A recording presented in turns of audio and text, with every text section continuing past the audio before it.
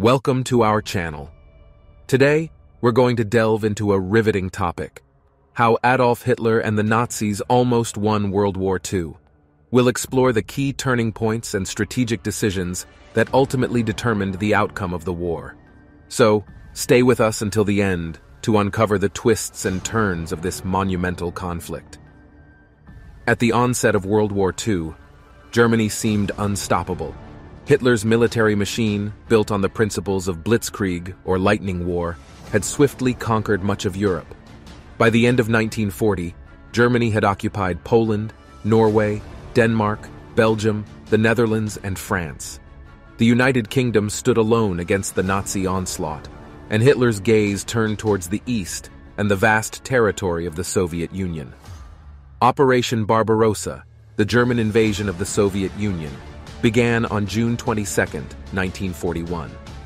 With over 3 million soldiers, this was the largest invasion in the history of warfare.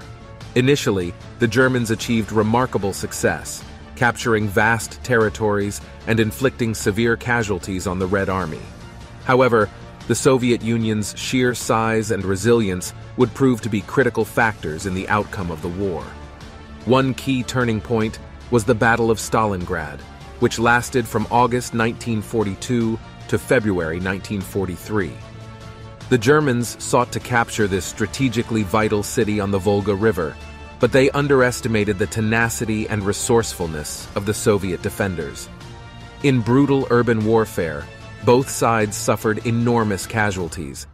Ultimately, the Soviets encircled and defeated the German Sixth Army, marking the first significant defeat for Hitler's forces and the beginning of their long retreat. While the Eastern Front raged, the tide also began to turn in other theaters of the war. In North Africa, the Axis powers faced defeat at the hands of the British-led Allies, culminating in the Second Battle of El Alamein in October 1942. This victory paved the way for the Allies to launch Operation Torch, the invasion of Axis-held North Africa, and later, Operation Overlord, the long-awaited invasion of Nazi-occupied Europe. On June 6, 1944, the largest amphibious invasion in history took place, as the Allies stormed the beaches of Normandy.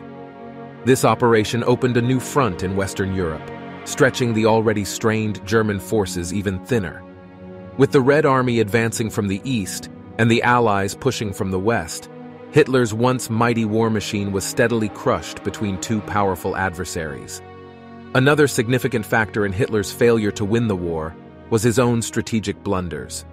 One of the most infamous was his declaration of war on the United States following the Japanese attack on Pearl Harbor in December 1941. This decision brought the vast industrial and military might of the United States into the conflict, greatly tipping the balance in favor of the Allies.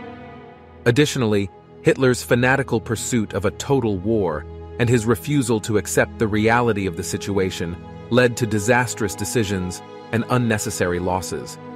As the war dragged on, Hitler's health deteriorated, and his decision-making became increasingly erratic, further undermining Germany's ability to fight a multi-front war. In the end, it was the combined efforts of the Allies and the resilience of the Soviet Union that prevented Hitler from achieving victory in World War II. The sacrifices and determination of millions of soldiers and civilians, as well as strategic missteps by the Nazi leadership, turned the tide against the Axis powers. Thank you for joining us on this fascinating journey through history. We hope you enjoyed the video and gained a deeper understanding of the factors that contributed to the outcome of World War II. Don't forget to like, share, and subscribe for more exciting content. See you in the next video.